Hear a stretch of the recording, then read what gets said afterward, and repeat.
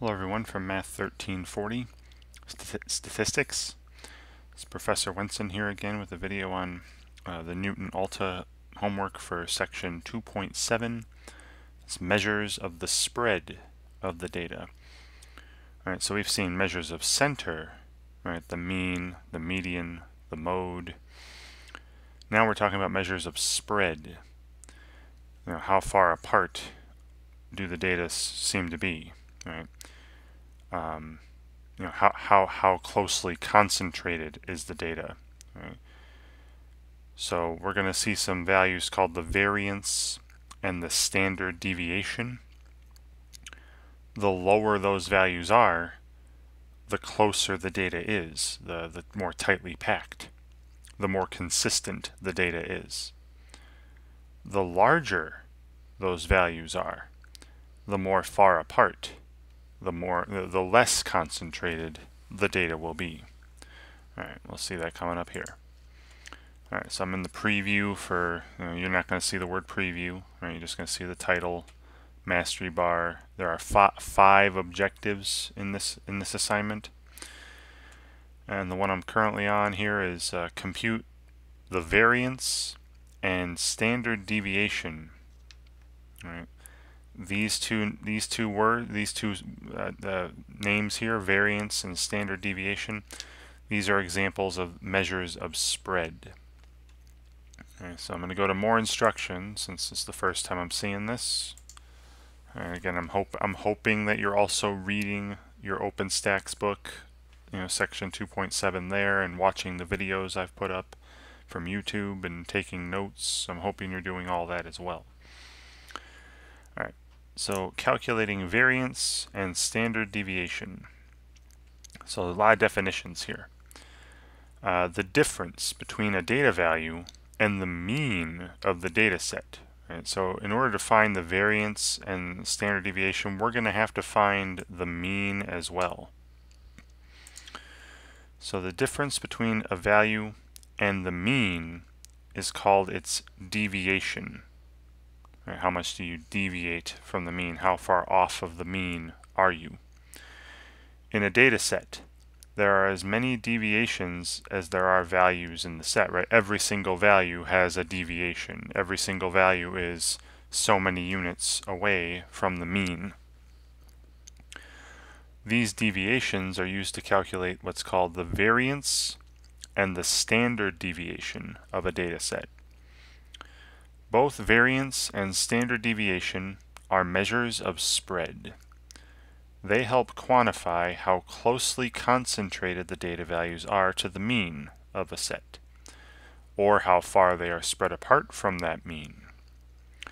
The standard deviation will be 0 if all the data values are equal, right? So there's no spread, right? 0 spread, every single value is the same, and will get larger as the data spreads out, right? So the further away the data spreads out from the mean, the larger this standard deviation and the larger this variance will become. Alright, so let's go about how to find the variance. Alright, we'll start with variance and then go into standard deviation. So in order to calculate the sample standard deviation, right, and you're going to see that there's a different calculation for samples and for populations. Alright, so you have to pay attention to, do I have a sample of data or do I have the entire population? So in order to calculate the sample standard deviation, you must first calculate the sample variance. To calculate the sample variance, add up the squares of the deviations, right, how far every value is from the mean, and then square them. Add those up, then divide this sum by the quantity n minus 1, where lowercase n here is the number of values in the sample, the size of the sample. Right. To calculate population variance, again, there is a huge difference. Please be aware. Please pay attention. Do you have a sample or the entire population? because this is a little different. To calculate the population variance, you start off the same, add up the squares of the deviations, and then divide this quantity by capital N, all right, not n minus 1, where capital N is the number of values in the population. All right, so you divide by the number of values minus 1 if you have a sample, but you just divide by the number of values if you have a population. So please be aware which one you're talking about. Now the notation. All right, so there's a little how-to. Given the sample mean, remember x bar. Remember this little x bar here. X bar was the sample mean. Calculate the sample variance. So you have s squared. All right. You see s squared. That notation, that means you're talking about the sample variance. X is just representing one specific value of data. X bar represents the sample mean, and lowercase n here represents the size of the sample, how many values there are. Now, you may have seen this symbol before. This looks like an E. This is called sigma. I'm going to write this out on paper as well when we get into an example. Whenever you see this big E looking thing, this sigma, it means you're adding. It means you're taking a sum. In the parentheses here are the deviations. See x minus x bar, x minus x bar. That's a deviation. That's you take a value x and subtract the mean. That's how far away the value is from the mean. So you have a deviation in the parentheses, and then you square those deviations, and then this symbol out front, the sigma, is telling you to add up all those squares of the deviations. And once you've taken that sum, divide by n minus 1, as was described up in the paragraph here. That's for again, a sample, right? The sample variance. All right, so let me take you through an example, and I'll do this one on paper. All right, so I mean they do it for you and everything, but I'm going to write it out as well to show you what you're going to be doing by hand. Then I will also show you, how to find it on your calculator. Right, we'll do it all at the same time. So for example, let's calculate the variance of the small data set. Here, keeping this information at a table. Okay, blah blah. So I have a data set, and let's assume this is some sample. All right, I'll write this out and come back on a piece of paper. Okay, so here I am on a piece of paper. This is that data set with 5 values. So again, it's a sample, so I'm using lowercase n for how many values there are. The size of the sample, right there, are 5 values. And if I want to find the sample variance, right, find the variance of this sample, which is denoted by lowercase s squared. Right? You see that s squared, that means sample variance. First we need to find the mean. Right? Find the mean. Now remember the mean, that's, if I call each of these values, if I call this data set capital X or something, say it's data set X, then I'll call the mean X bar. Right? And you've seen how to find the mean before, right? You just add up all the values. So you might see it written this way, right? This wasn't in the instruction, but there was this symbol. Right? This is the symbol. And I've said this was called sigma. Right? This is the Greek letter sigma. And whenever you see it, it means you're adding. Right? You're taking a sum. Right? Sigma, sum. They both start with S. So you add up all the values, and if I'm calling this data set X, every single individual value is a different value of X. Right? So I write little x here. Little x represents just an individual value.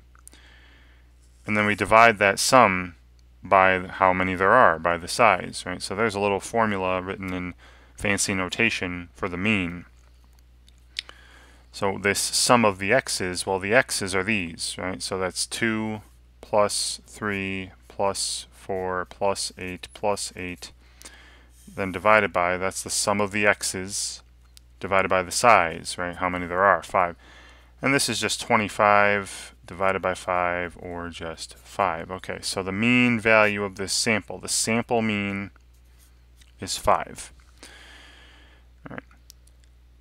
Then we're going to find all the deviations. Okay, and I'm going to make a little table for this. All right. So then, going to find all the deviations. Now remember, a deviation is just how far a value from the data set is from the mean. Right? You just subtract the mean.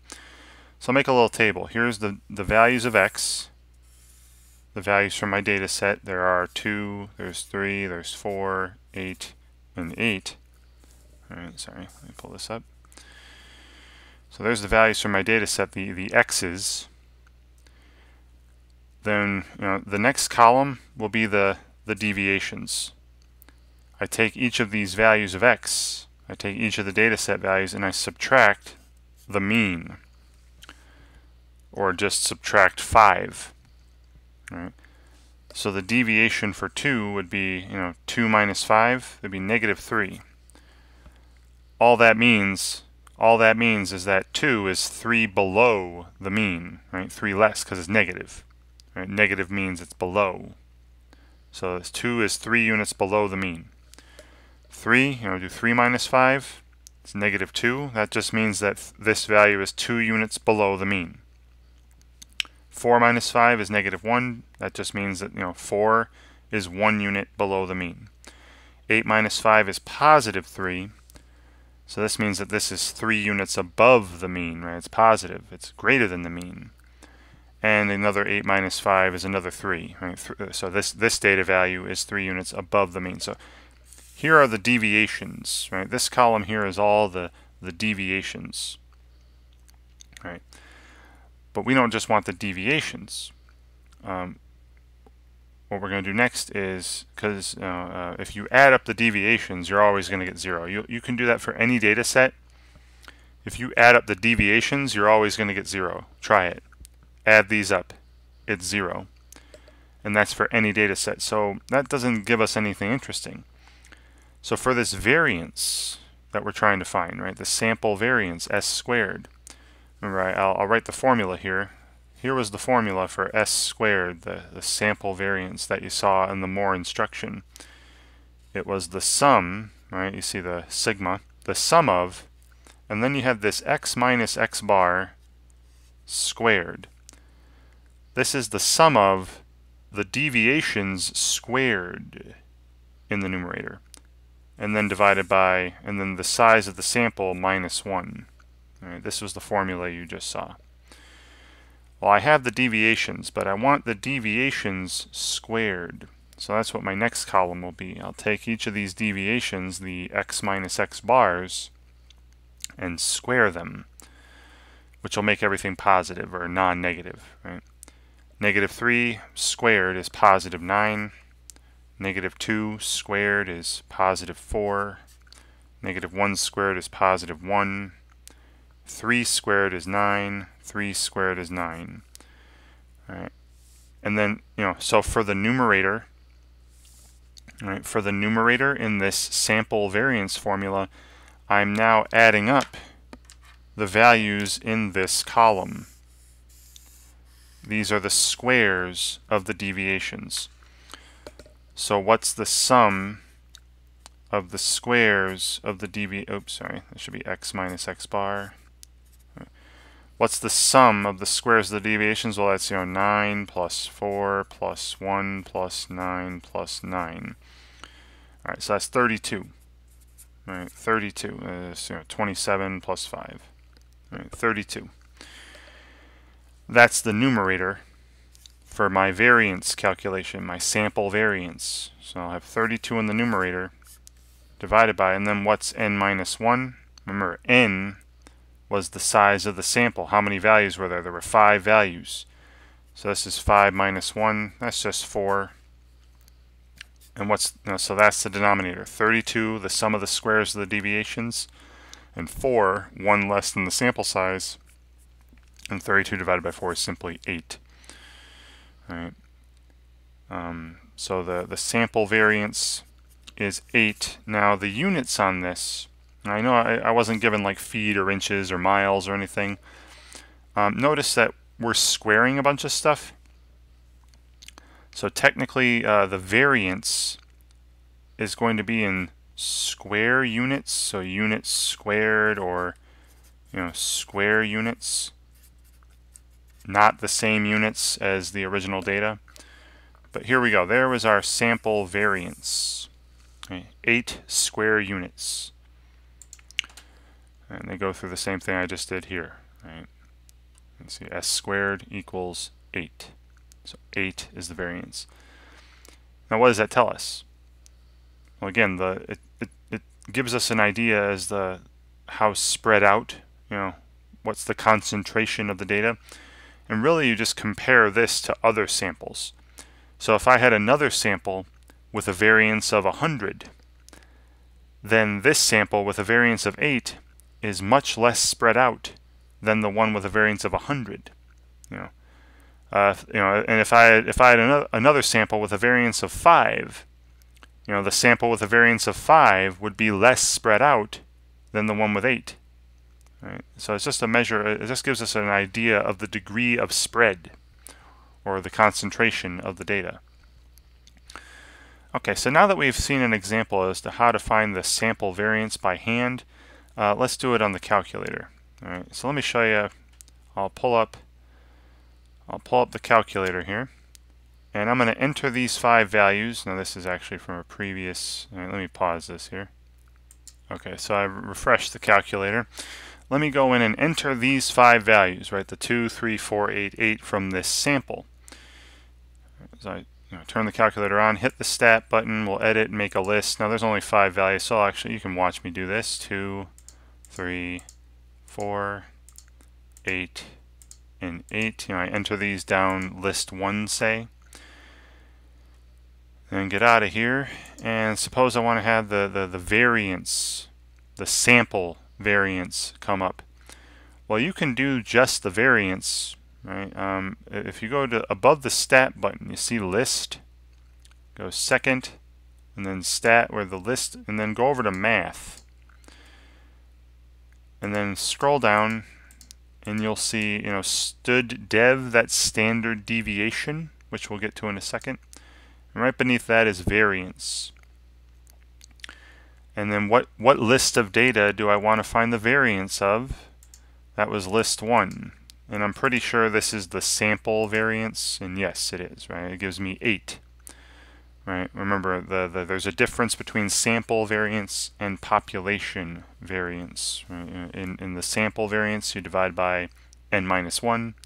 In the population variance, you divide by just capital N, right? Just how many values there are, not -1. So yeah, that's a quick way you can do it on the calculator, right? And you can see that when I did this on paper, there were only 5 values here, and it takes a lot of writing, right? It takes a lot of time to find the variance by hand. So I'd practice it at least once or twice just to get the hang of it, used to the notation and stuff. But other than that, for the most part, when we go to find the variance or the standard deviation, I'm going to use the calculator. All right.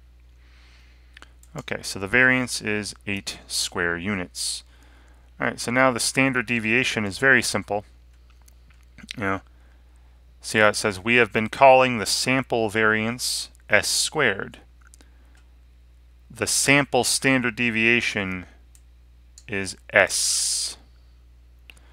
So to find this, if you know the sample variance, s squared, to find the sample standard deviation, just take the square root. Right? So meaning that once you have found the sample variance, you only need to take the square root of the variance to find the sample standard deviation. So going back to my example again, all right? So here was the sample variance for this sample I did out by hand. 8 square units. For the sample standard deviation, just plain old S, I just take the square root, right? So the sample standard deviation, or just, the standard deviation,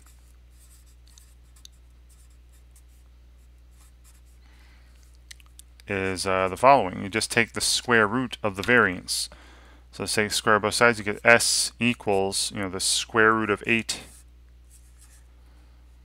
Or if you want to simplify the square root, remember this is the square root of 4 times the square root of 2 from algebra. This is 2 times the square root of 2.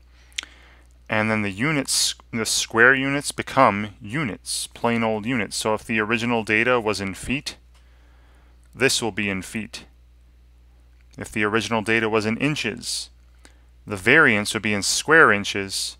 The standard deviation will be in just inches. Okay.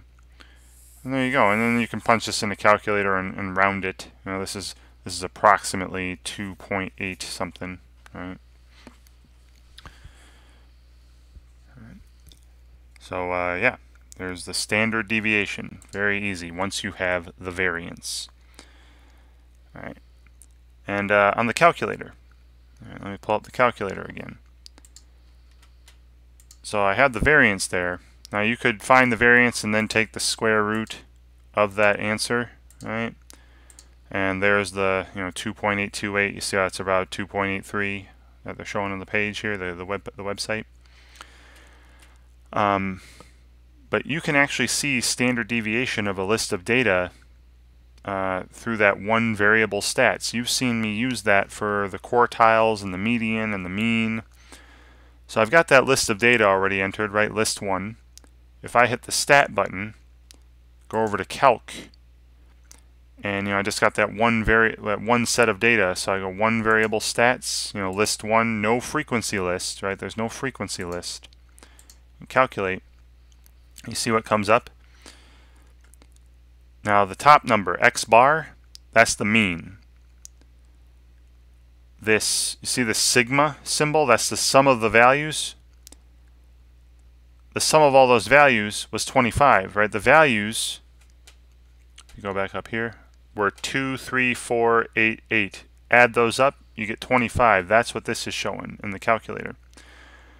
The sum of x squareds is 157. This is not super important. This is if you were to take these values and square them, so like 2 squared and then plus 3 squared plus 4 squared plus 8 squared plus 8 squared. If you were to add those squares up, you'd get 157. What's really important here are these lines. So you see S 2.828. Remember that was what I got earlier, 2.828 or about 2.83 for the sample standard deviation. That's this SX line. That's the sample standard deviation right there. 2.828 for blah, blah, blah. Now, careful. The line below it, this is the lowercase sigma. This symbol below the S, this is the symbol for the population standard deviation. Right? If all 5 of these values were the entire population, then I'd be dividing by n instead of n minus 1 and get this value. Okay, but we're going to, for the most part, we're going to be seeing samples. So SX, the sample standard deviation. This guy below it is, again, the population standard deviation. So pay attention, be careful, you know which one's which. All right, then we get into that difference, right? What the sample standard deviation versus the population standard deviation. They talked about the different divisions, right? Well, there's also different notation, as you saw in the calculator. Right, you're seeing that in the calculator, the different notation. So S is for the sample standard deviation. This little symbol looks like kind of like a 6. This is the this is called sigma. This is lowercase sigma. This represents the population standard deviation. All right. As you're seeing again in the calculator, that same notation. See S sample, little sigma, population. All right. So make sure you know the difference. And the calculations are a little different, right? You know, here you divide by, for the sample variance, you divide by, you know, little n minus 1, the sample size minus 1. For the population variance, you're dividing by capital N, which is the size of the entire population, and there's no minus 1. All right. So be careful.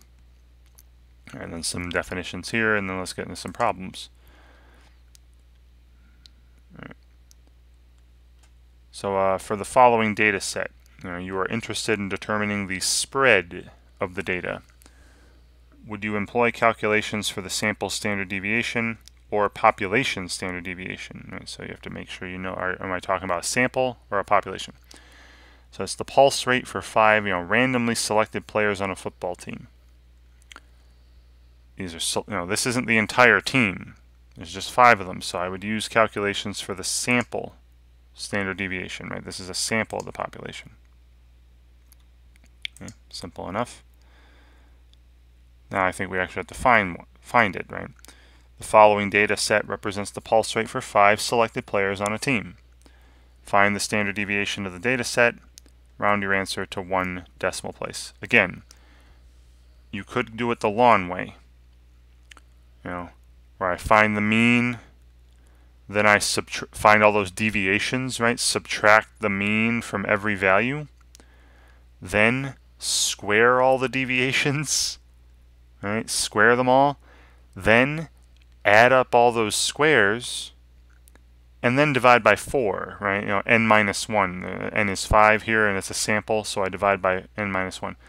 You could do all that, all right, but I'm gonna just save some time here. You saw me do that by hand earlier. I'm just gonna go to the calculator and punch these numbers in. Right, so again, very easy. Just stat, edit, and I'll clear list 1. I think you've seen me clear a list before. You go to where it says L1, hit enter, then clear, then enter again, and the list has disappeared. So we have 66. It says 66, not 6. Right? 66, 70, 75, 80, and 84. All right, and then I get out of here, quit. And then again, just if I want, now it says, if I want the variance, I have to go to that list, but they asked for the sample standard deviation, right? Notice it just asked for S, not S squared. So I can just do that 1 variable stats, right? Stat, calc, 1 variable stats, list 1, no frequency list, calculate. And again, be careful. This is a sample. So Sx, not sigma x. Sx is 7.28, which to 1 decimal place rounds up to 7.3. So the standard deviation for this particular data set is 7.3 units. Okay, wonderful. And now again, they go through the whole doing it by hand and making a table. So you find the mean, subtract the mean from all the values, square all those deviations, add all those squares up, then divide by n minus 1, and then take the square root, right? Because this is the variance, right? 53 would be the sample variance, and then the square root of that would be the sample standard deviation. Okay, so again, save some time. Again, just practice it once, maybe twice, just to get used to the notation and stuff and finding it. But go to the calculator, save yourself some time. All right, continuing on here.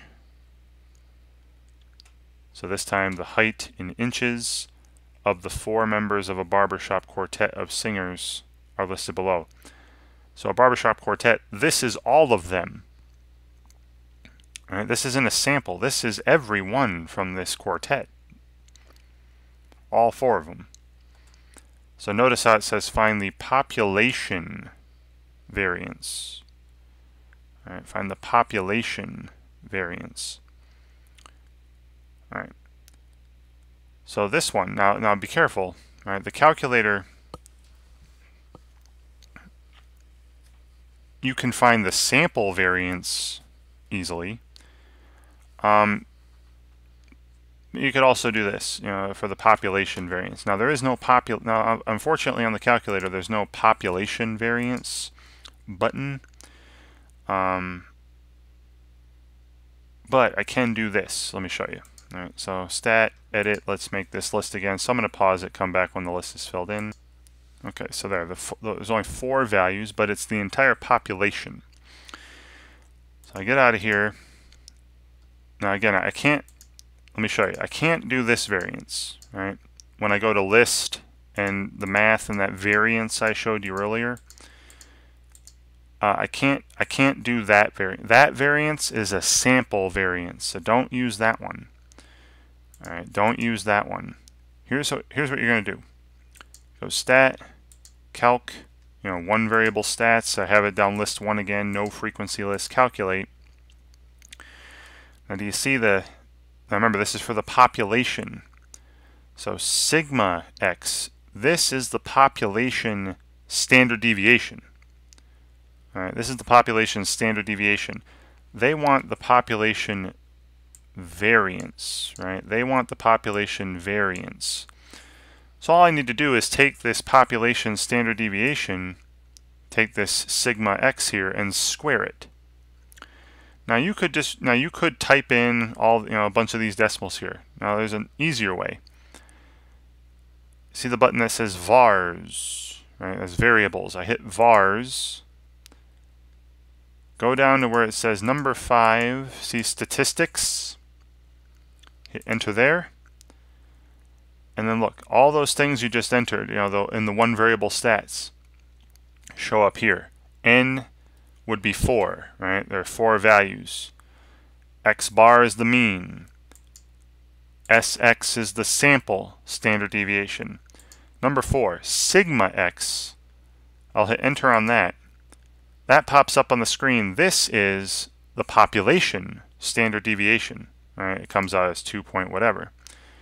And then all I need to do is square this. And there's your population variance, 6.5. And it said round to 1 decimal place. Well, it is to 1 decimal place, right? So just 6.5. And there you go. Now another way you could do this is by hand. Right? You could find the mean, add them up, divide by 4. Then find the deviations, right? Subtract the mean from all 4 values. Then square those deviations. Then add up those squares. And then divide by 4, right? It is a population, so you just divide by the number there are, right? Not -1. So you could do all that as well if you want to, but like I said, if you know how to do it on your calculator to save some time, do it by hand once or twice, but after that, use a calculator, right? Save some time, because again, they show you here how you would do it by hand, and it wouldn't take very long because there's only 4 values, but it takes long enough to where I'd be like, yeah, just do it in the calculator.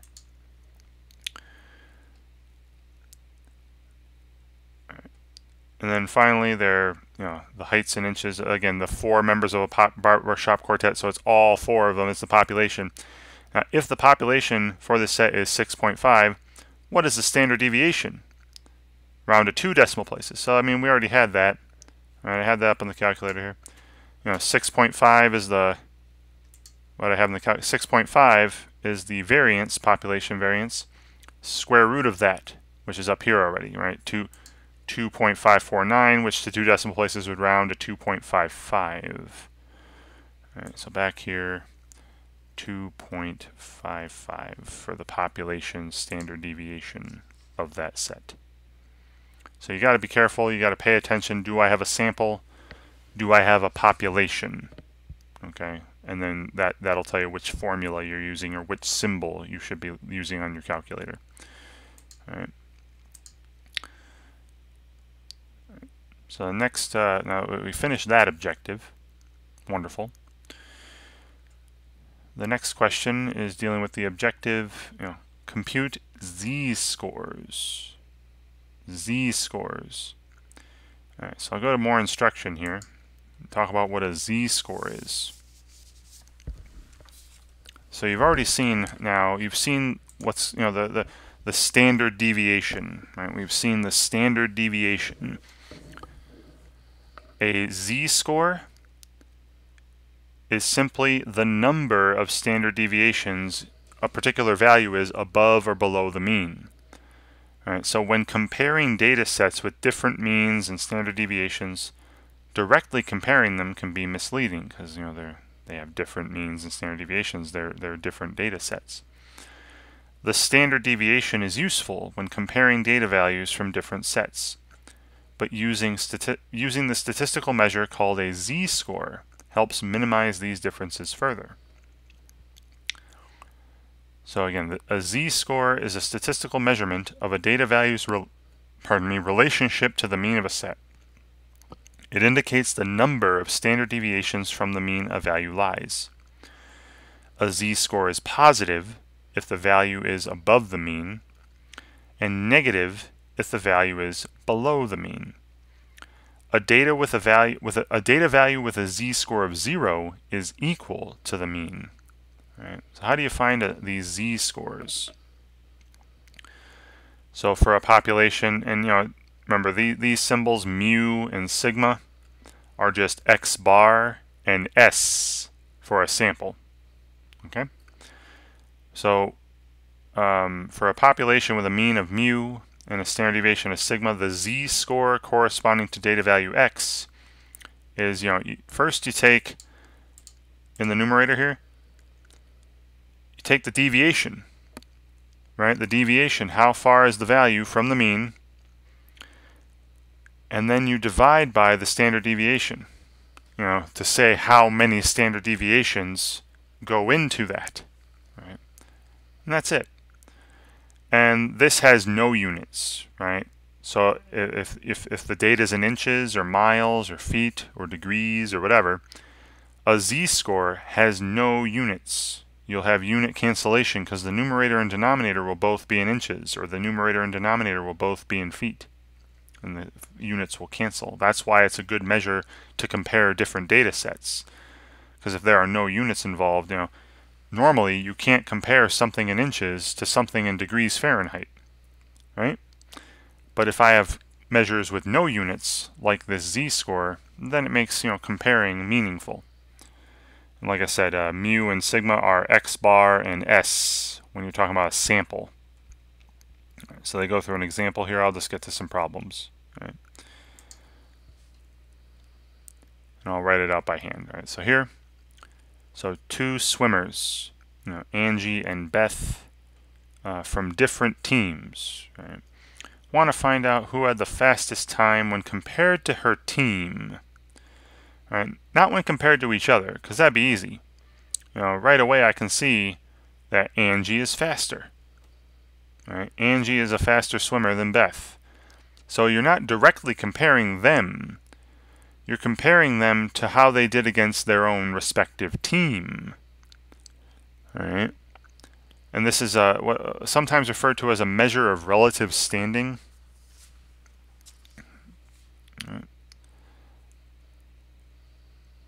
So I'm going to go to a paper here and have this information. Okay, so I've written down that information. So Angie swam her time 26.2 seconds. Angie's team had an average time of 27.2 seconds. So she was faster than the average person on her team. And the standard deviation for Angie's team was 0.8. All right. Beth, she's on a different team, remember. She swam 27 point, it took her 27.3 seconds to do the same kind of, the same swim, maybe 100 meters or whatever. 100 meters, that'd be really fast, but anyway. And her team, Beth's team, averaged 30.1 seconds. And the standard deviation for Beth's team was 1.4 seconds. Right? Now looking at these two standard deviations tells you something. See, the standard deviation for Angie's team is smaller than for Beth's team. So this means that Angie's team had more consistent times. Their times weren't as spread apart as Beth's team. Angie's team had more consistent times. Again, because it's a smaller standard deviation, there's less spread. All right, there's more spread in the times for Beth's team. And then you look at the mean times here, right?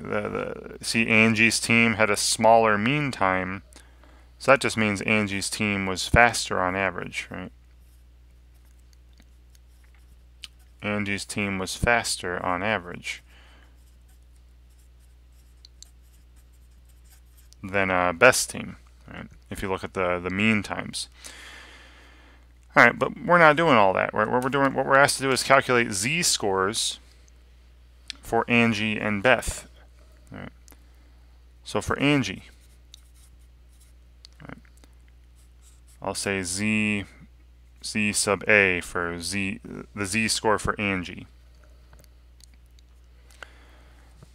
Remember, z-score is how many standard deviations away from the mean are you, right?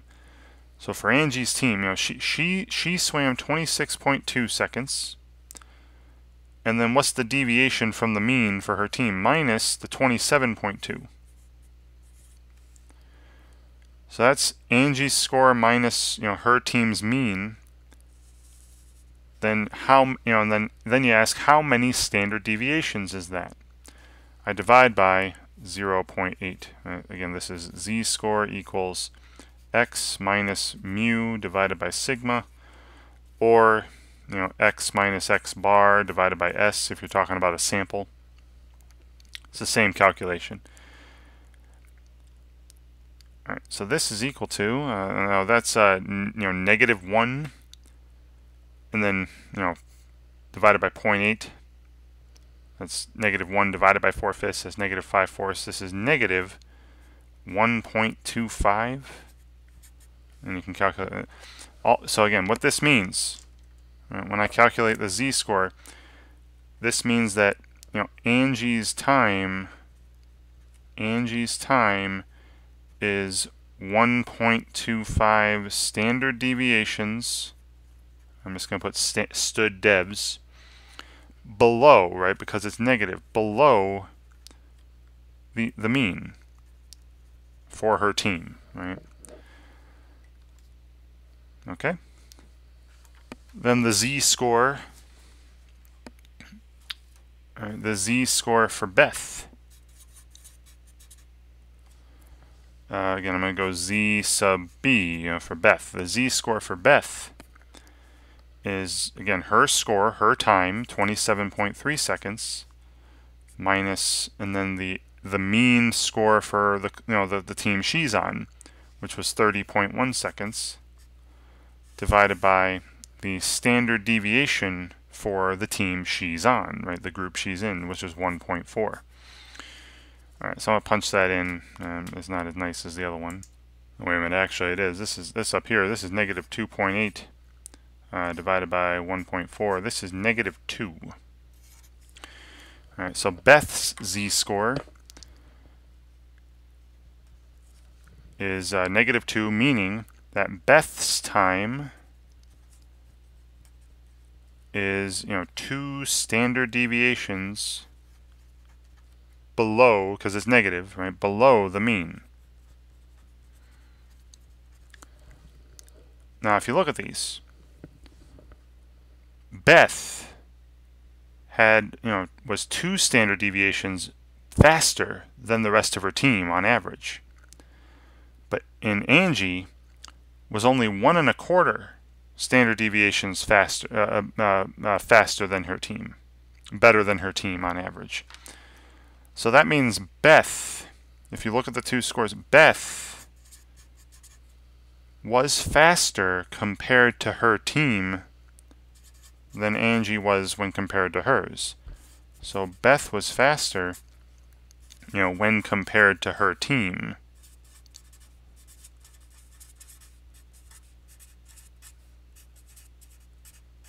than Angie was when compared to hers.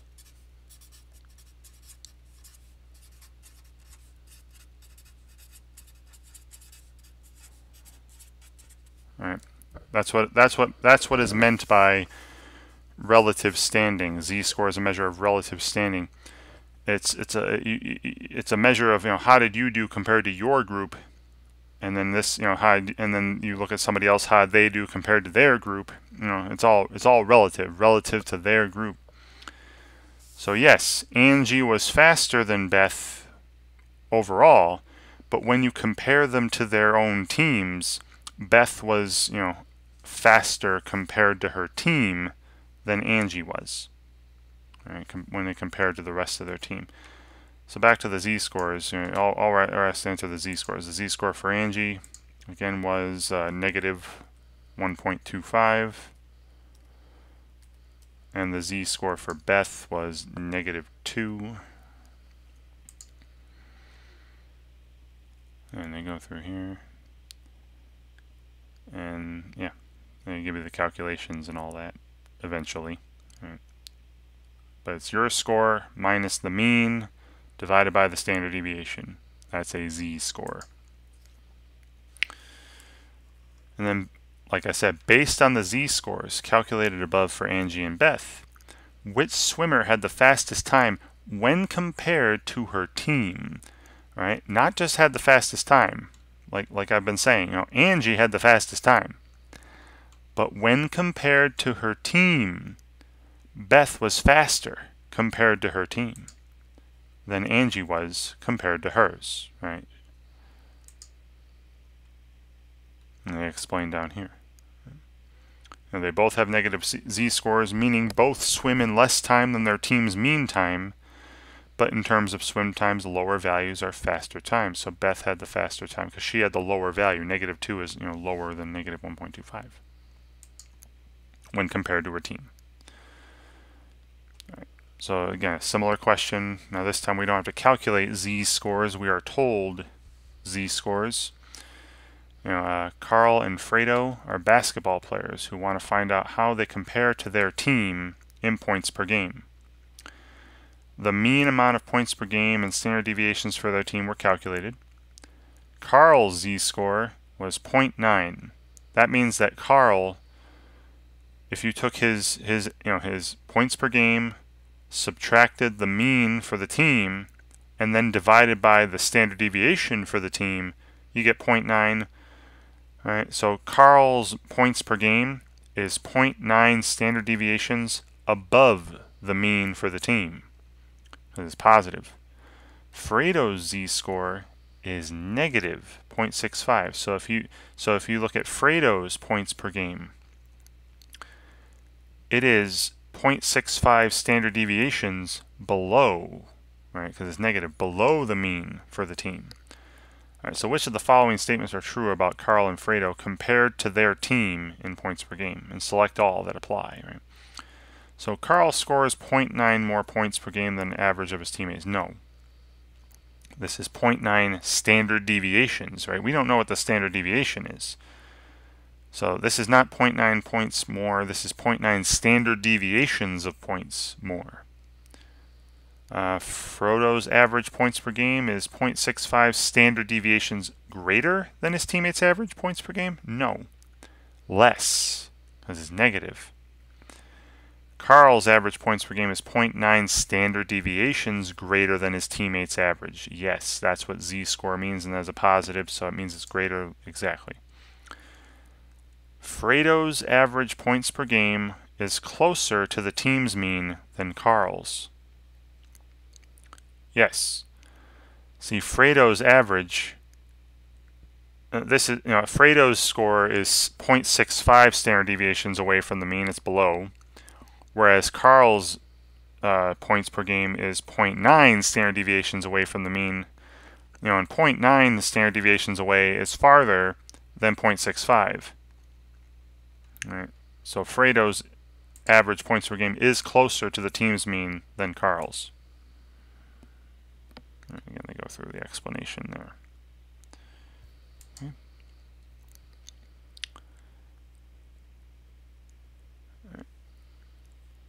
Now, which of the data sets represented by the following? All right, so this is interpret the standard deviation of a set of data. Now, I've already talked about standard deviation, so you can go into the more instruction. I'm not. All right, I've already explained standard deviation a little bit. Remember, standard deviation is a measure of spread. The further spread out the data is, the larger the standard deviation. The more tightly packed it is, the smaller the standard deviation. Right? So let's just go through these problems. So which of the data sets represented by the following histograms has the smallest standard deviation or the smallest spread? So that data, you're spreading from 2 to 18 here. There's a lot of values in the middle, but there's a lot, if there's a big peak, that means it's more packed. There's a lot more packing in here, less spread. You're not going out from 2 to 18 here. Oh, this one's definitely spread out. Lots of spread. This one's packed too, but not as tightly packed, right? The hill's not as you're ranging from like 4 to 16. This is only ranging from 4 to 14, and it's taller. All right, it's more packed into this central area around 9. So this data set, this picture, is the most tightly packed set of data. So it would have the smallest standard deviation, the least amount of spread. And I would say that, I'd say that this set here is probably the one with the greatest standard deviation. But again, I don't know exactly what the data value is. But this one's definitely the most tightly packed. So it has the smallest standard deviation. Again, they go through the explanation down here, right? Standard deviation is a measure of how spread out the data is, right? If the values are concentrated around the mean, then a data set has a low standard deviation or lower standard deviation. A histogram with a taller hill, like this one had, a taller hill indicates higher frequencies of the same values. Right? There's a lot of the same values, a lot of values around 9, a lot of values around 7, from 6 to 8 and all that, and has a lower standard deviation than a histogram with a shorter hill and wider range of values. Right? This is again more packed, more tightly packed, more dense means less spread and a lower standard deviation. All right, same here. Now this time we're just looking at means and standard deviations. So Salvatore, as a director of a regional bank, is concerned about the wait times of customers at the 4 branches of his bank. He randomly selects 48 patrons in each branch and records the waiting time for each patron. The results of the samples are shown below. All right, so this the Alvrine branch has a average waiting time, mean waiting time of 13.49 minutes, with a standard deviation of 1.97 minutes, and it goes through the 4 branches here. Which of the branches has the most inconsistent waiting times? Now I talked about consistency before, right here. The smaller the standard deviation, the more tightly packed the data is, the more consistent the data. The larger the standard deviation, the more spread the data is, and that means there's some high, some low, right? It's less consistent, right? So which of these branches has the most inconsistent waiting times, meaning the largest standard deviation, the largest spread, and that would be the 3.12. So the Mascomanit branch, however you say that, has the most inconsistent because it has the largest standard deviation. It would have the largest spread of times. All right, and that's correct and all that. And read the explanation. All right. So another one, interpreting standard deviation. Suppose there is an estate sale featuring many items sold at different prices. The mean selling price is $75. The standard deviation is $20. A piece of costume jewelry is priced at $15. All right, which of the following statements is true? So this is just basically like z-score, right? How many standard deviations from the mean? How many standard deviations to the right of the mean, above the mean, or to the left of the mean, below the mean? All right, so I can pull up a paper here and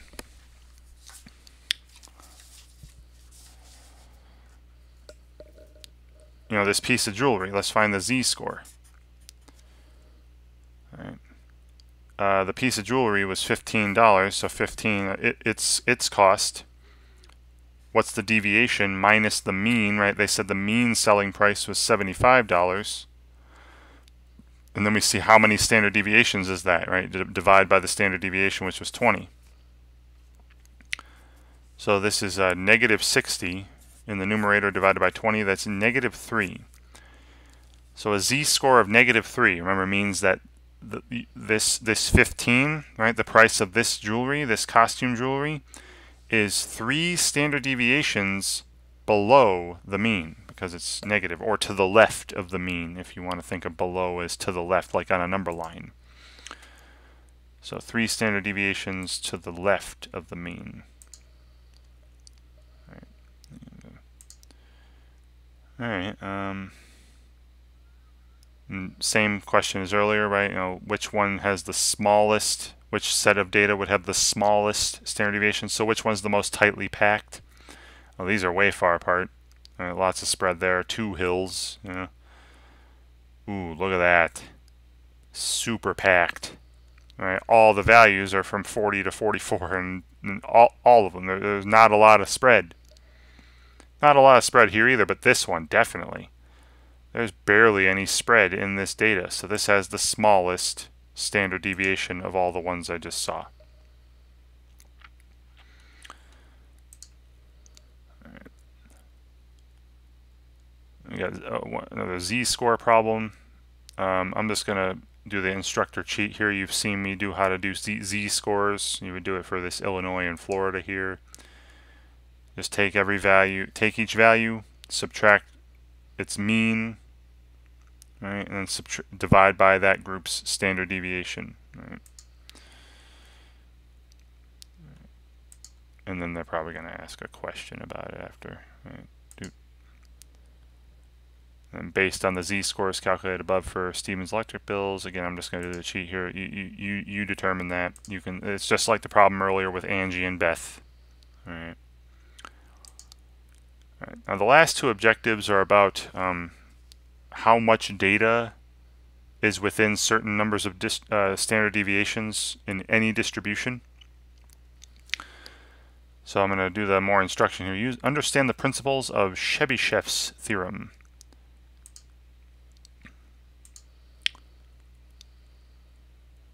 All right. So these are all well and good, but this is, for any data set, no matter what the distribution looks like. If you look at a histogram, it could be left skewed, right skewed, symmetrical, whatever.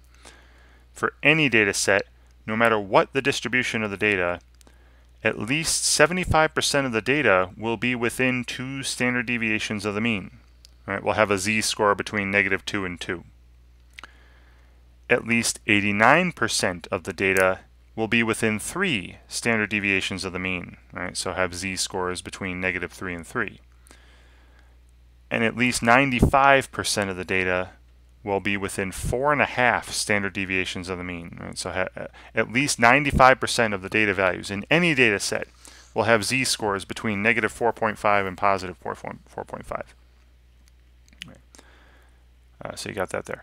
Now, this can be more generalized. All right, let's get through this problem here first. All right.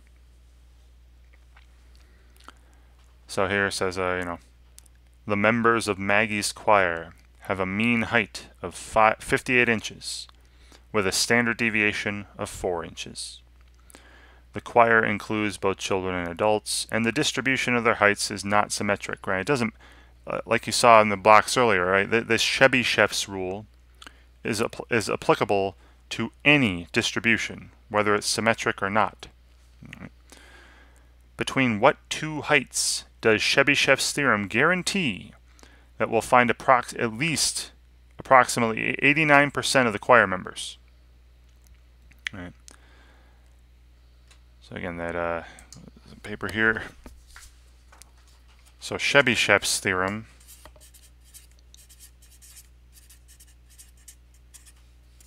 Chebyshev's One of those statements was at least 89% of the data of any data set is going to be within 3 standard deviations. All right, of the mean. All right, so what was the mean? All right, the mean height for this particular example was 58 inches. Right, and the standard deviation for this choir was 4 inches. So I just need to add 3 standard deviations, right? Plus 3 times 4, so that's plus 12. So if I add 12, that's 70 inches, and then I subtract 3 standard deviations, minus 3 times 4, minus 12. That'd be 46 inches. So from 4, so 80 at least, right? That means at least 89% of the choir members is, in between these heights. 46 inches and 70 inches. 3 standard deviations below, 3 standard deviations above. All right, so I'll enter those right between 46 and 70.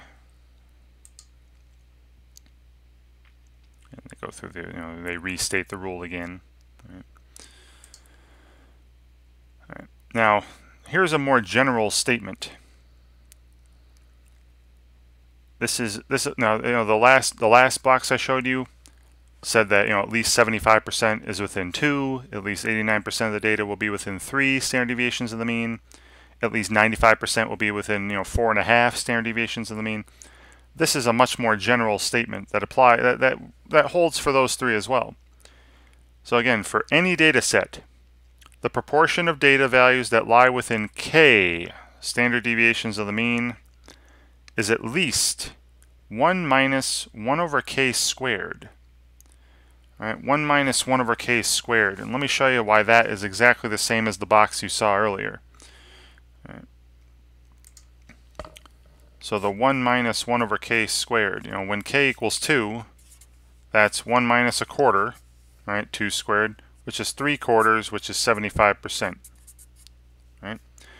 I remember earlier it said at least 75% of the data values will be within 2 standard deviations. And when k equals 3, this is 1 minus 1/9, which is 8/9, which is approximately 89%, right? That's from the page earlier, right? At least 89% of any data set will be within 3 standard deviations of the mean. All right, so this is just more general. What if we're talking about 2.5 standard deviations or 3.5? Then we're going to go to this expression here to say about how much data, at least how much data can we expect to be within those values. All right, so they go through an example here. I'll just pull up a problem.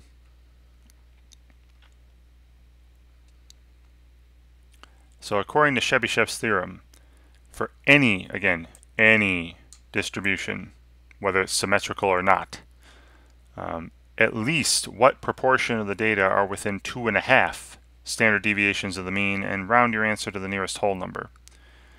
All right, so remember back here on my paper, when k equals 2.5, this at least 1 minus 1 over 2.5 squared, and I'll pull up the calculator, and we'll do this. Right? So 1 minus and then 1 divided by 2.5 squared, and it's going to square the 2.5 first, like it should.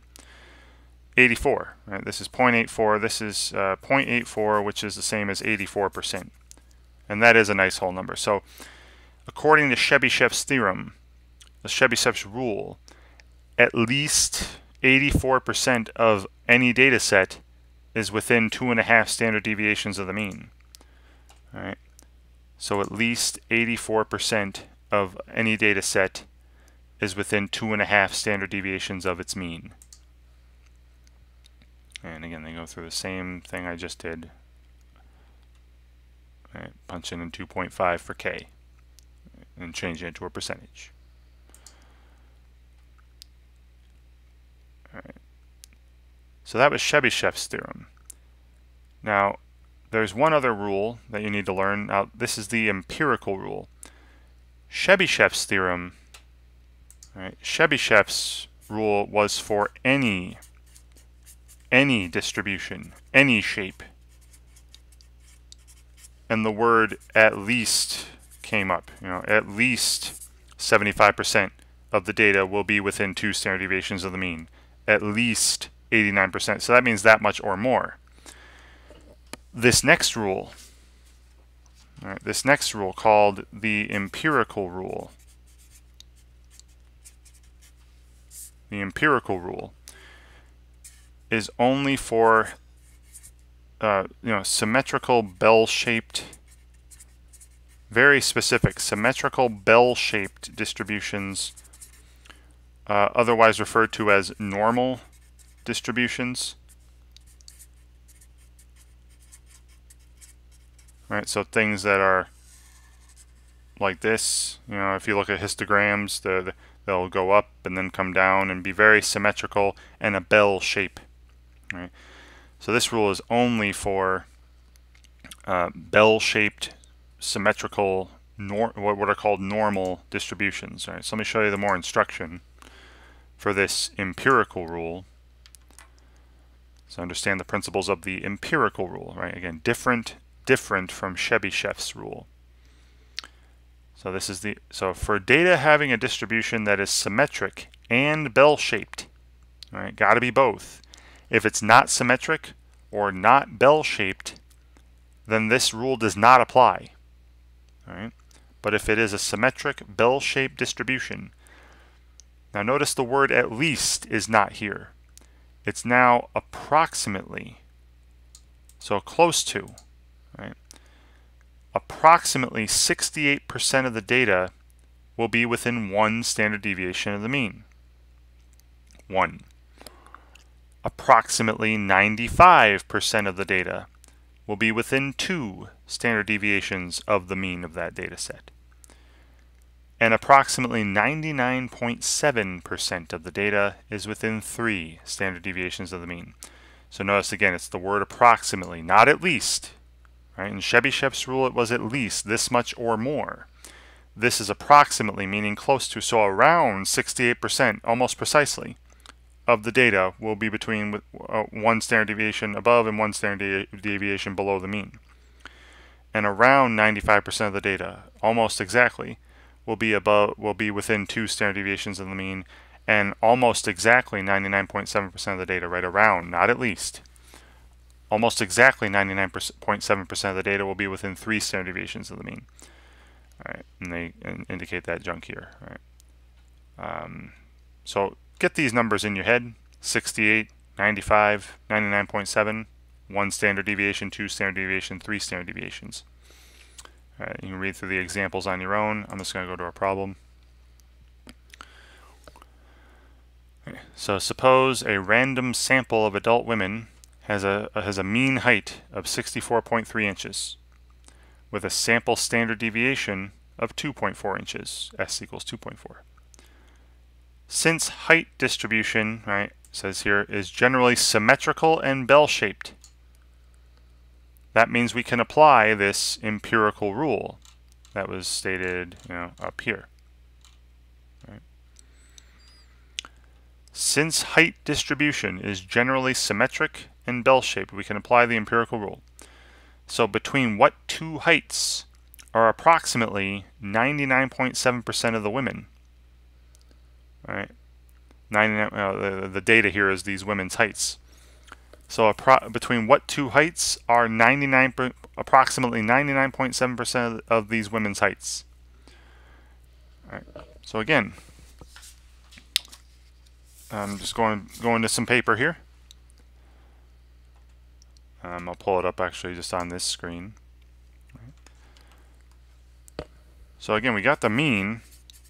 Right, the mean height for this sample of women was 64.3 inches.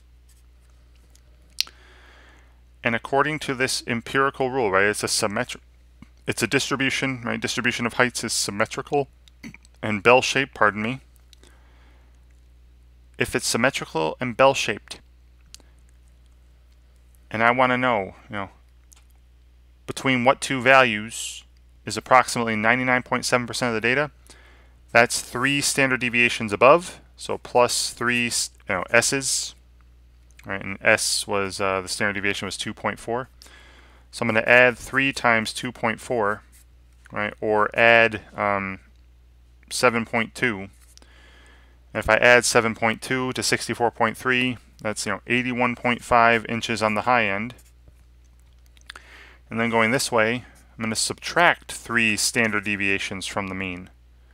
Right? Because again, approximately or about 99.7% of the data will be within 3 standard deviations of the mean. So I subtract 3 standard deviations, or minus 3 times 2.4, right? Minus 7.2. And if I subtract 7.2, that'll be 57.1. Right? 57.1 inches. Right? So for all the women in this sample, about 99.7 or approximately 99.7% of all the women in the sample will have heights between these two heights. I'll just say of all the women. Okay. Will have heights between 57.1 inches and 81.5 inches, and they asked us to round to the nearest tenth. So I'm just going to enter those. Those were already to the 10th, right? To the 10th place.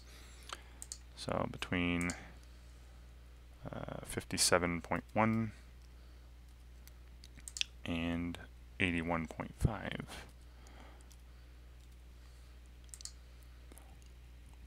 Oops, did I multiply wrong? Or add wrong? Let's see.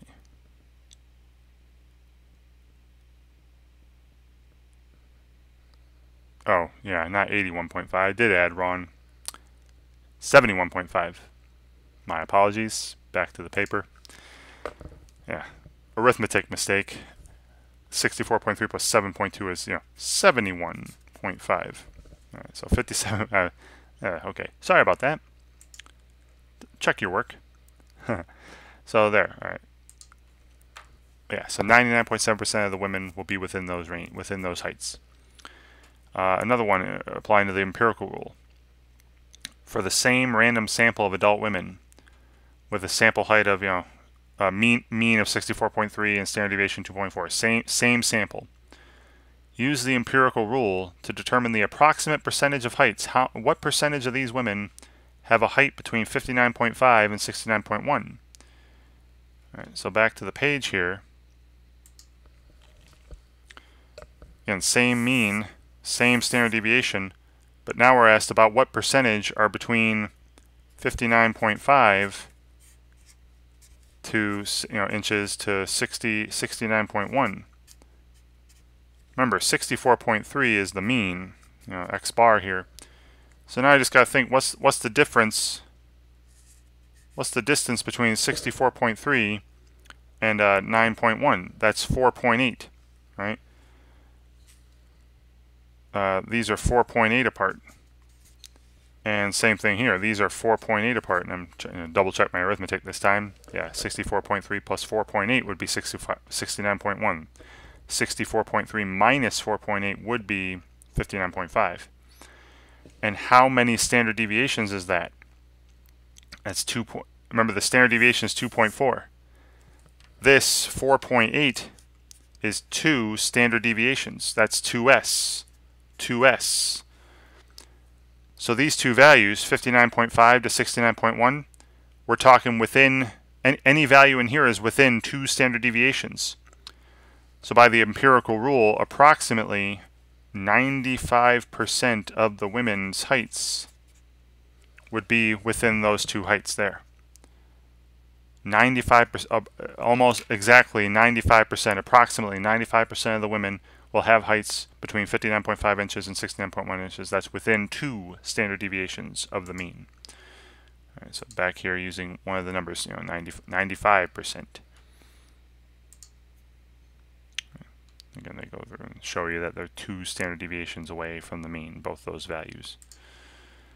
Okay, and then the rest of the problems, here again, the empirical rule being talked about here when data is symmetric and bell-shaped. Okay.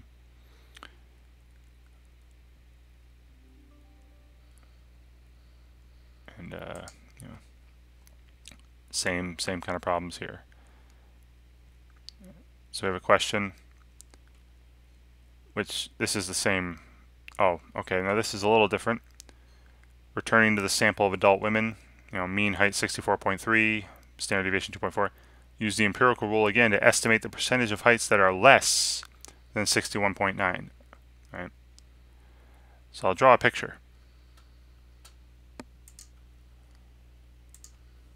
All right. So here's a picture relating to these same heights again. Remember the average was 64.3 inches. The standard deviation is 2.4. Here I've drawn above a little number line a symmetrical bell-shaped curve, a symmetrical bell-shaped distribution. And here's the mean. And then 64.3, 66.7 is the mean plus 1 standard deviation. 61.9 inches, this is what's being asked about, is the mean minus 1 standard deviation. And we're asked about estimate the percentage of heights that are less than 61.9. So approximate this percentage here. All right, this is the area less. All the women with heights over here have a height less than 61.9 inches. All right, and I want to find the whole thing should be 100%. Right, the whole thing is 100%. Everything over here, right, it's symmetrical. It's symmetrical. So this over here to the right of the middle is 50%. Right? That's half the distribution. And according to that empirical rule, remember within 1 standard deviation, the amount of women between, the amount of women's heights within 1 standard deviation should be approximately 68%, right? According to that empirical rule. So from here to here, right? That's from here to here is about 68%. Okay. That means, again, using the symmetry, right? If it's perfectly, if it's symmetrical and bell-shaped like this, if from here to here, right, within 1 standard deviation is 68%, then this area here, just half of it, is approximately 34%. Right.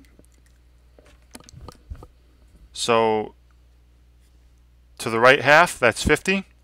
This little area here is 34. So that's totally 84 above. 84% above 61.9, but we're asked about below, which would be about 16% then, right? To make the total of 100. And so you can use this. Use the fact that 68% should be within 1, 95% within 2, 99.7% within 3, and use the symmetry and the fact that the whole thing needs to add up to 100%. We can see that about 16% of the women would have a height less than 61.9 inches. So hopefully that picture made some sense. But you use the empirical rule and the fact that you have a symmetrical bell-shaped curve distribution to help break up percentages, break it up into pieces. And I think they might draw a picture like that down here. No, they don't. Okay.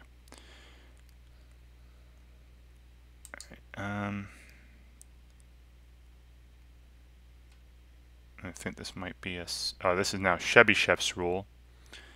Okay, and I think the rest of these are similar. So this is Chebyshev's theorem. Again, you can click on more instruction if you don't recall what it is. But I already did a problem like this, so I'm just going to do the instructor cheat. And we're running almost an hour and 20 here. You've seen me do a problem with Chebyshev's rule. You've seen what Chebyshev's rule is. So hopefully, and you've seen me do a problem similar to this. So again, hopefully you could fill in something like this. And again, with Chebyshev's rule, very similar. Okay, just again, if you're unfamiliar, if you want more, click on more instruction. But again, a very similar thing to another Chebyshev's rule problem I did earlier, and then the rest are these empirical rule problems. Okay, so again, you can, I would recommend drawing a picture like this, marking off the mean under the peak, under the top, and then going 1 standard deviation, 2 standard deviations, 3 standard deviations, and breaking it up into pieces, and using the fact that, hey, now you could have also done this with this one. There's 68 in here, meaning there's got to be 32 in the outside, and then half of 32 is 16. That might have been faster as well. All right. However you want to do it, just use the fact that you have symmetry to break it up. But the rest of these are similar using the empirical rule. All right. Similar to problems I did earlier in the assignment. All right. Using 68, 95, 99.7. And I think I got one more here then. Yeah, it's exactly like a problem earlier. All right, so you can do these. I've done similar ones. You can do them on your own, and that should be it for this assignment. I've covered every objective. All right, I've shown you examples of problems from every objective. Oh, they got one more for me here. Yeah, and this is the same as earlier. The same kind of problem, like with the women's heights. So again, you can figure that out. Hopefully, again, using the fact that you have symmetry. All right, and using those numbers 68, 95, 99.7 within 1, within 2, within 3 standard deviations in some symmetrical bell-shaped distribution. Yeah, and that should be it. Okay. So again, you're not going to see exactly the same problems in exactly the same order as I did, but the same objectives will be there. The same, the way you do them will be the same as well. And so hopefully going through this video, it's a little longer one. There were 5 objectives, and they talk about but finding the variance, the standard deviation, z-scores. And then these Chebyshev's and empirical rule, right? Those were the keys to all these, and hopefully watching my video gives you a nice little guide through when you're doing the assignment on your own. All right? And if you have any questions, of course, let me know, and thank you very much for watching.